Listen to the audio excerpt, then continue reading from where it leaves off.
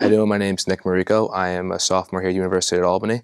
Dining hall is just a great experience. My favorite thing about the dining hall is the fact that it's accessible. You're 30 seconds away no matter where you are on your quad. You could be in the top 21st floor of the tower or right below it. You're right there. Also, the quality of food there is excellent. Every day is something better. Every day tastes better than the day before. If you're allergic to any specific food, they have a gluten-free zone. They have kosher food. They have, especially during holiday times, they try to make it like specialized towards that. You know ahead of time what food's going to be there. They have signs up what food's going to be there. You know it's always going to be good compared to other campuses where they don't have the same buffet system that Albany has. It's just better to know that you're getting more for your buck.